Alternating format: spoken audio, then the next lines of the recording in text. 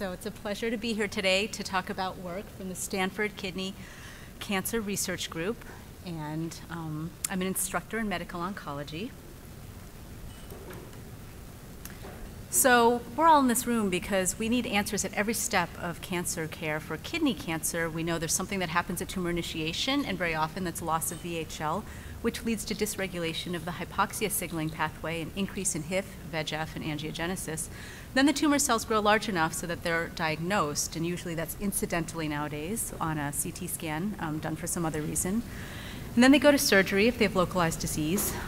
But for the unfortunate patients who recur or those that are metastatic at presentation, we have to select our first treatment. And when we do that, there are now, luckily, 7 approved drugs that target hypoxia and mTOR kinase pathways. And of the 5 that are first line, we don't really know which one to give first. And we choose it based on our best guess. And then something happens to the patient's cells. They may respond, we may be turning down the pathway. We're not really sure until the first imaging at 8 to 12 weeks after treatment. And sadly, up to 25% receive no benefit from their treatment, and they've had side effects without response.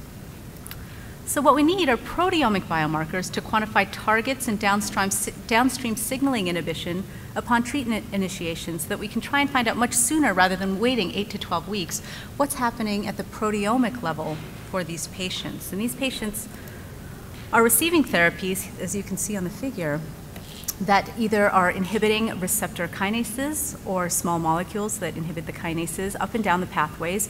And you can see some of the key players. This is a highly simplified version of the pathways involved, but you can see that we need to be able to measure downstream changes in PI3 kinase, AKT, mTOR, as well as RAS-RAF through MEK and ERK to understand if the therapies are actually hitting their targets or not earlier.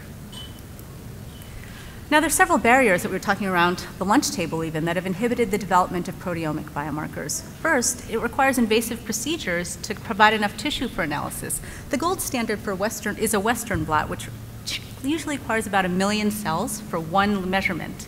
And that's just not tenable to take a patient through multiple surgeries just to see what's happening with their tissue. Things that are standard in clinical practice, like immunohistochemistry and flow cytometry to look at proteins, require many processing and staining steps, and each step can be, due to human error, can be less and less precise, and so you get a qualitative measure, not a highly quantitative measure of the proteins. And lastly, we're talking about looking at activation of proteins, and we have to measure the phosphorylations, and complex phosphorylations are very difficult to measure unless you have phospho-specific antibodies, and we don't have phospho-specific antibodies for every single phosphorylation. So to answer these questions, we've developed the use of a new nanoimmunoassay, which I'll describe on the next slide. It's abbreviated NIA, to distinguish and quantify multiple proteins and their modifications in patient cells. The NIA allows rapid analysis of very small amounts of tissue, such as fine needle aspirates or cells from blood, and it's a capillary-based microfluidic instrument that's commercially available called the NanoPro 1000. And in this instrument, the proteins are separated by charge. So a very small amount of charge difference, like a single phosphorylation, will focus in a different part in this microcapillary. And what makes it nano is that the input requires only 4 nanoliters of lysate. So you can take a fine needle aspirate, flash freeze it, minimizes processing steps, and then process it for analysis. So it decreases processing steps and it decreases human error. Once we have the proteins lined up based on charge, you use antibody detection, and what you get is, like on the bottom, a waveform where the area under each curve is the amount that's present of phosphorylated and unphosphorylated isoforms. So we get very high resolution, and for the first time we can see changes in even monophosphorylated isoforms that we couldn't even see before because we don't have antibodies to them. Luckily, it's automated, so it's near real time. We get a result in 4 hours. So this is just a partial list of some of the assays that we've been developing, and particularly for hypoxia signaling, we've been looking at things like CA9, HIF, VEGFR, as well as up and down the MAP kinase and PI3 kinase pathways. And we've shown that changes in specific phosphoisoforms occur with successful targeted treatment in 2 clinical contexts so far. First, we published in 2009 that a monophosphorylated ERK2 isoform predicts response of patients with chronic myelogenous leukemia to imatinib. And the second one was with a clinical trial of regurgitant, which is a PI3 kinase inhibitor and a polo-like 1 kinase inhibitor. and that's still in clinical trials. We've found in patients with myelodysplastic syndrome that a very specific phospho-ERK isoform decreased in patients that had clinical benefit. So now we're using NIA to profile kidney cancer.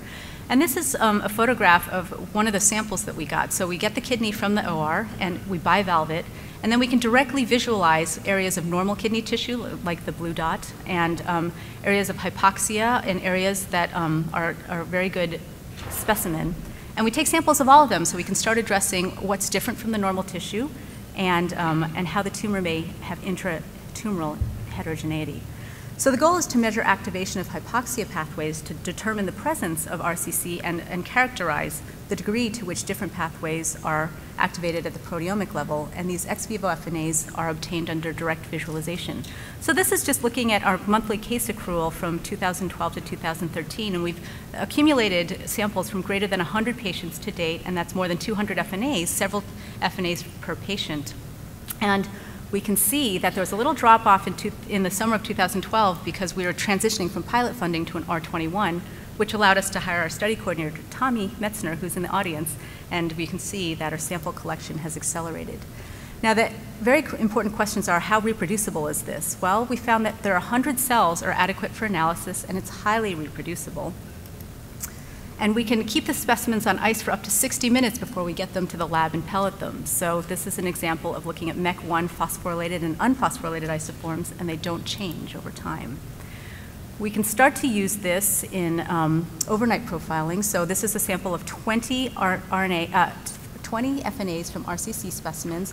And by the next morning, when we come back to the instrument, we've profiled 8 different proteins, and you can see that there are very different basal levels of activation of these proteins.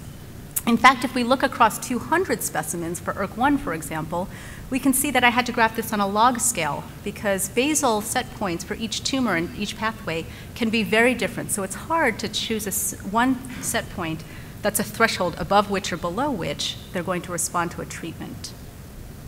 So this, I think, is some of the difficulty that we have in trying to develop proteomic biomarkers from one time point at surgery. So what we find is that a paired analysis can be more effective, and profiling shows that RCC is highly phosphorylated compared with adjacent non-tumor tissue. So you can see a trace in the upper left corner of an FNA from kidney cancer. It's a clear cell, and the different phosphoisoforms are indicated with the Ps. If we look at the profile of the adjacent non-tumor, it's pretty clear that the phosphorylations are not there. And if we look across panels of head and neck tumors, kidney tumors, adenos, and sarcomas, we can see that for the kidney tumors, if you take the ratio of tumor phosphorylation to normal, it's always high. But what you also notice is it's not always the same fold difference. It's a very different fold difference. So FNAs of tumor tissue versus adjacent non-tumor tissue are one way we're trying to look at the comparison of activation. Now we have work in progress as well. The goal is to define nanoproteomic signatures to monitor and predict therapeutic response to approved and novel agents. And our approach, as I mentioned, is to profile cells from RCC patients before and much earlier during treatment than the 8 to 12-week time point. And these are patients treated with TKIs, mTOR inhibitors, or building this into new clinical trials of novel agents.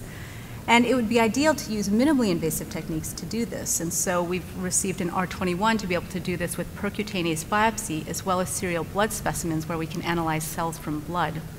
And we've accumulated blood on greater than 60 patients to date. So in summary, what I've said is that we can use nanoscale technologies to measure the hypoxia signaling pathway in small numbers of tumor cells from kidney cancer patients and other solid tumors, as well as hematologic tumors.